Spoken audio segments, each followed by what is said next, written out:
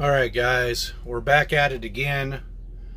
This is the 2006 Bounder RV with the Atwood level leg issue.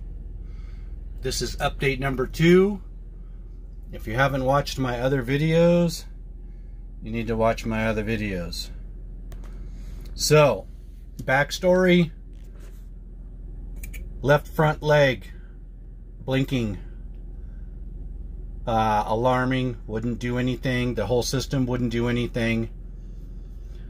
Pulled the control panel out, pulled the keypad out, send it to a place. Let me grab this, hold on. We're gonna pan across and make you all dizzy. Control System Labs. These people are awesome. They helped me out quite a bit. They checked out my system. They found out that there was nothing wrong with my control panel. They blamed it on my leg. We got everything back, hooked everything up. Nothing worked. So, once again, Control System Labs. I called them. I got on the phone with the technician. And he actually helped me so much. He walked me through several different diagnostic steps. He did send me a Atwood level legs. Sorry about that, guys. Sorry about the focus. He sent me a manual, which I did not have. Okay, so I went through some of this stuff. I tried some of this stuff. I couldn't get anything to work. I called him. We were talking back and forth. So right down here, you see the red. You have your main power coming in. I'm going to try to do this without sticking my fat fingers over the phone. Main power coming in. Main ground is over here.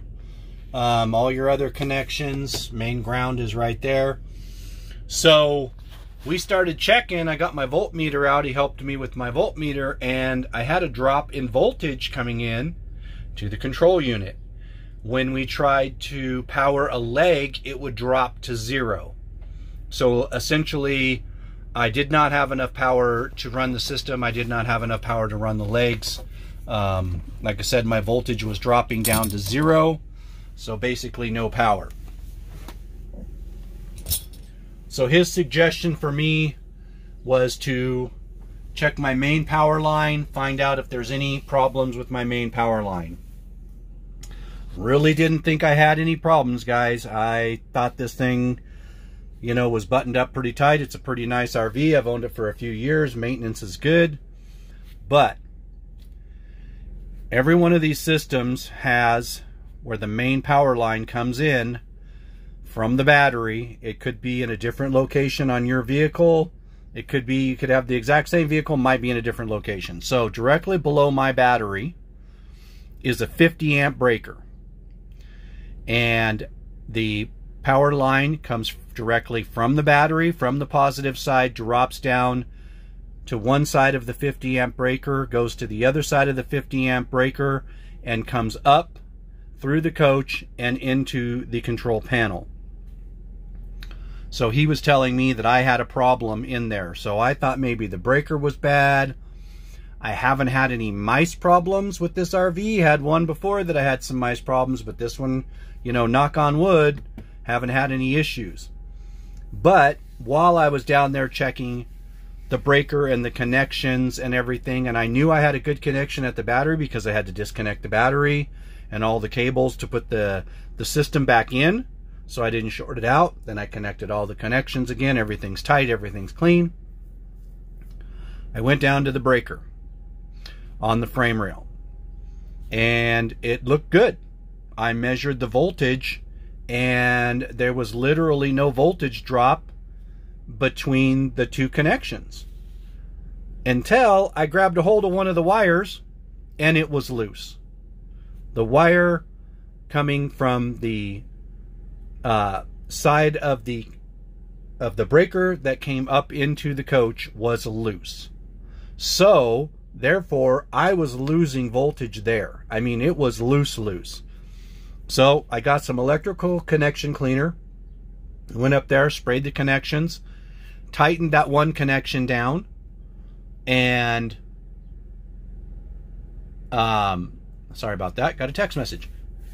Anyway, so it didn't really show like a voltage drop. But obviously when the vehicle's running, you got vibration, you got any type of movement, you're losing voltage there. So I cleaned those connections. I tightened them back up. I put them back together. I started the vehicle. I checked my voltage at the battery. I checked the voltage on both sides of that circuit breaker. And then I came back up and I checked my voltage here. Lo and behold, my voltages were great. And my legs started working. I could manually override my legs and I could start moving my legs up and down.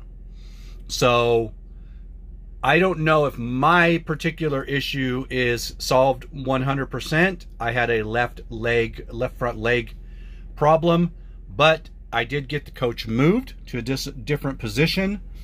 I did retract all and reset the system, and I parked it in a different position. I set the auto leveler and it auto leveled.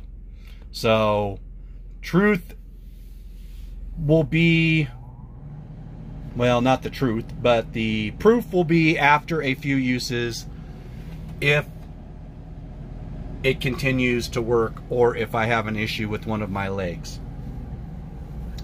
So that is my update number 2 so far for this, guys. I'm gonna run this up and down a couple of times. I really don't want to stress the system out. I really need to start up my RV and let it sit for a while because my battery voltage is a little bit low. So I just need to let it sit and run for a while, charge the battery, get everything up to snuff, and then go from there. Probably, rather than let it sit and run at the gas prices, probably go get out my battery charger and drag out an extension cord and put my battery on a trickle charge. Anyway, long story short, this has been a solution to my problem. If you're having the same issue that I'm having, before you tear everything out and go send this thing out, which if you need a repair, I recommend these. I highly recommend these guys. These guys know these systems inside and out. They're one of the last places that fixes these Atwood level leg systems, among other systems. They do not offer parts for sale, and I think they only concentrate on the controller and the control box. They don't work on anything else, to my knowledge. I didn't see anything else on their website, but these guys are awesome. They help me out. So I'm going to cut it off here, guys. I don't want to make this too long. If I have an issue, I will do an update number 3. If I don't have an issue, I may do an update number 3, letting you guys know that everything's working fine. But this is where we're at today. Check your connections, check your breakers, check all your cables, make sure they're all tight, make sure everything's good, because like I said, if you would have told me I had a loose connection down there, I wouldn't have believed you until I grabbed it and did it myself. So, you know, that's on me. Just trying to help you guys out. Good luck with everything. If you have an Atwood level legs, because we all know we can't get parts, we can't get service, we can't get jack. We're on our own. I'm still looking. There was a system that I found for sale. It was 3 legs. The guy said 1 leg was bent, but you know, I can buy the whole system. The guy wants over $2,400 for it, which it's a used system. It looks like it's been in the snow. It's got some, you know, some of that white salty corrosion on it. But you never know. For $2,400, I might be just buying a bunch of parts that don't even work. No guarantees there, so no guarantees with anything, guys. Anyway, I'm going on. Good luck. Hit me up if you have any comments or questions or suggestions, and try to get back to you guys as soon as I can. Thanks, and we'll see you later.